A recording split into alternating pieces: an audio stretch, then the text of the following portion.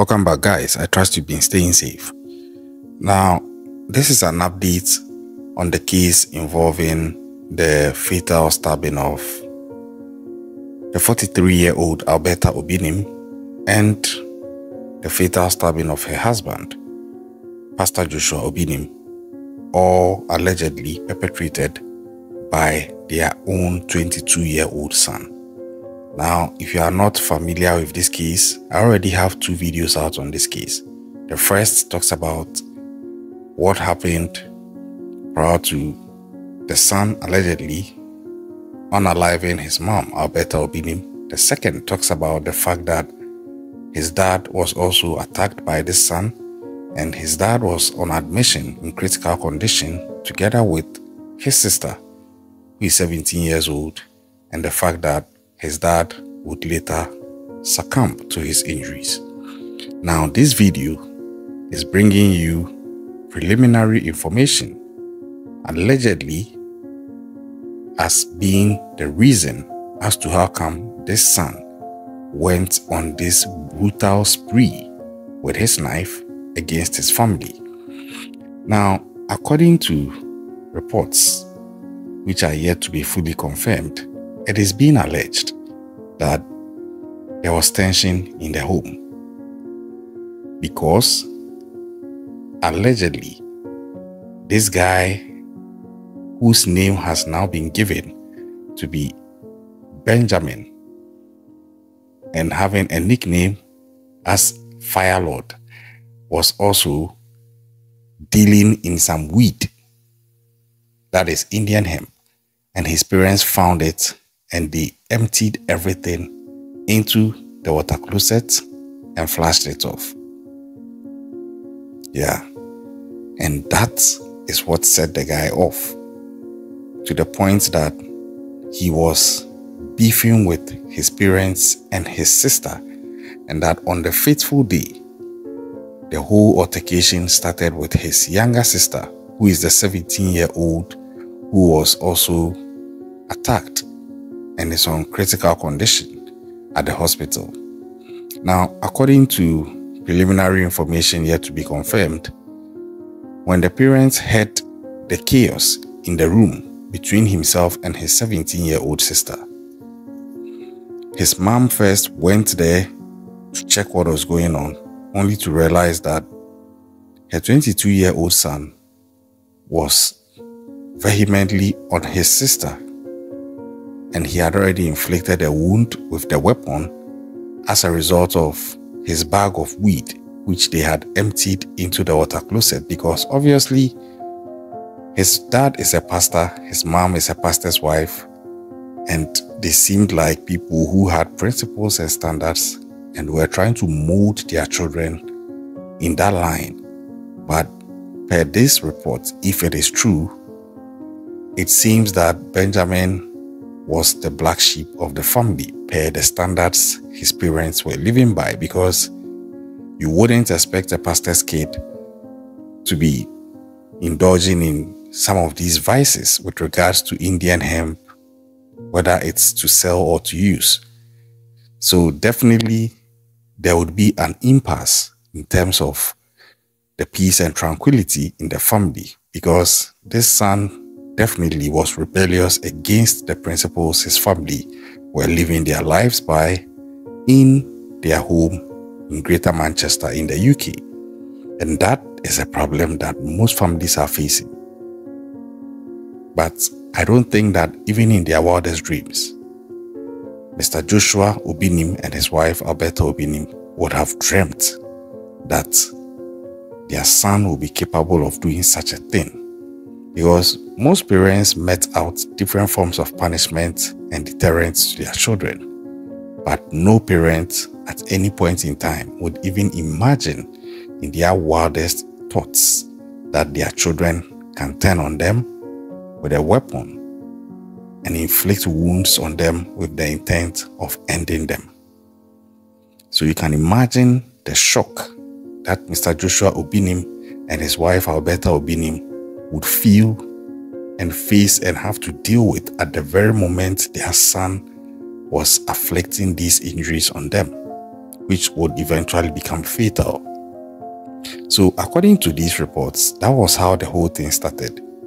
And when Alberta Obinim went in and saw what her son was doing to his own 17-year-old sister, who is her daughter, she also, per her motherly instincts, tried to rescue her daughter from him, at which point he also felt he had to go through her to get to his sister.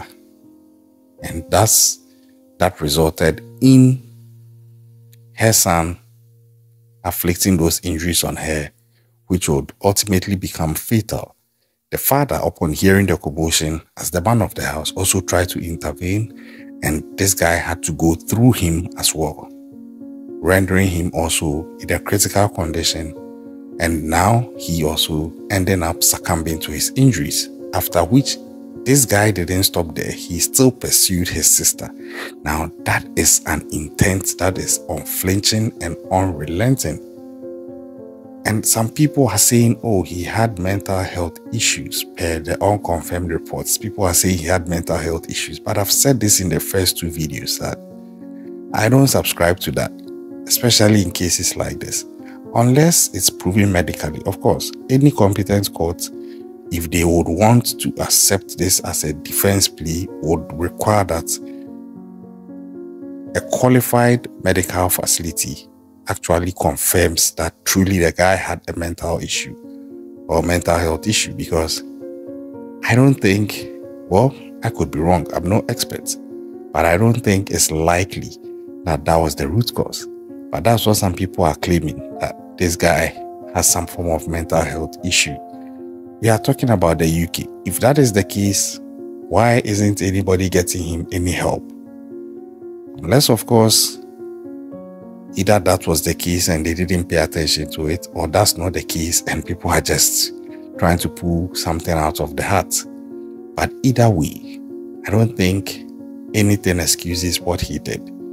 If you look at the unrelenting nature of his pursuit of his sister, to the point that he had to go through his mom, go through his dad, and still pursue his sister, to the point that they ran outside and he went after her and inflicted more injuries, only to be distracted by other people who tried to venture to save his sister, whom he would now turn on to and pursue, which would enable his sister to have some form of chance to escape and be rescued. This is so intense. I just don't understand why these things could be happening in 2024. But as somebody will say, it seems the world is going crazier. But I've said this in the first two videos and I'll say it again. Let us learn the art of de-escalating issues. I think it's one crucial thing that most people don't pay attention to. Sometimes a gentle conversation can end something that could have ended up being disastrous. Sometimes even the way we reprimand people or reprimand our children can lead to better outcomes and not outcomes like this. I'm not blaming his parents. All I'm saying is, in as much as this has happened, which is unfortunate, let's also learn from it to try and see better ways of achieving the same result, so that some of these things do not come up as we go into the future. Because when it comes to some of the people who are patronizing some of these substances, sometimes the way they think about things and appreciate objectivity is totally different. You might think that the approach you are having is relatively objective and expect the person you are meting it out to align, only to find out that the person takes it a totally different way. Because, for example, just for analysis sake, if it's true that they emptied his bag of weed into the water closet and flushed it away, imagine he's supposed to sell it and return money to somebody. It means now he's owing. And imagine what can be done to him, or what heat he would face on the streets if it turns out he's owing somebody for a bag of weed, his street credibility in that line of work. Some people would prioritize that over their allegiance to their own family. And sometimes it can set off a chain of reaction that is deadly, especially if the person's mental way of thinking is completely off balance with objectivity and being principled and respect for human life. These are the things that sometimes begin to become a catalyst for cases like this. If it's true that his bag of weed was flashed, maybe that was the tipping point for him, and any other consequence that brought just sought to incite him and infuriate him further. But then it is still not clear as to what actually set him off on this fateful day of this crime, such that he will go on this diabolic spree against his family. Because per the rumored report, it is not his sister who emptied the bag of weed into the toilet. It's reportedly his parents.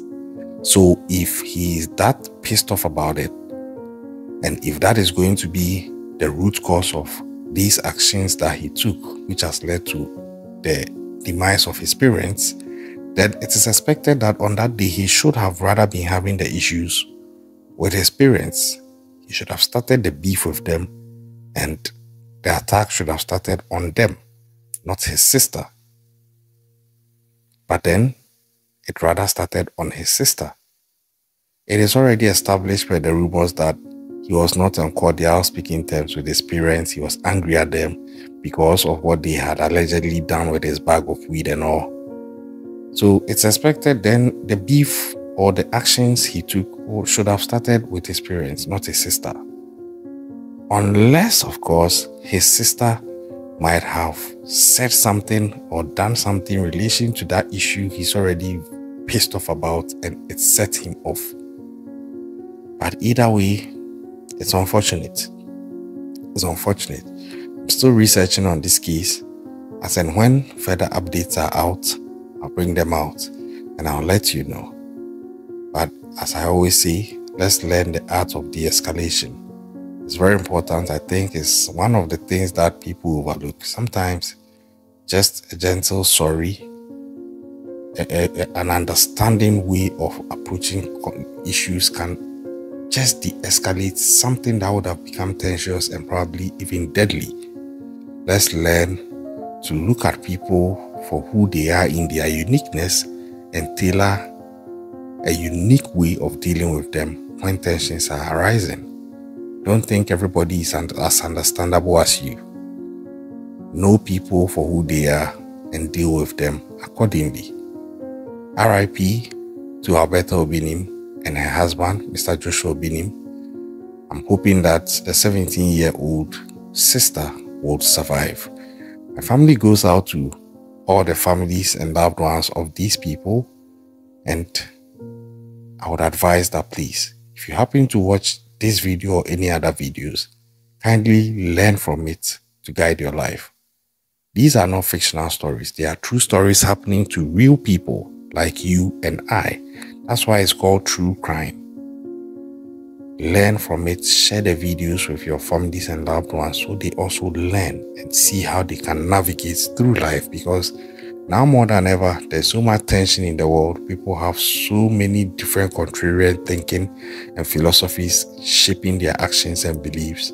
It's very critical to appreciate what is going on out there so you can know how to best navigate life with people.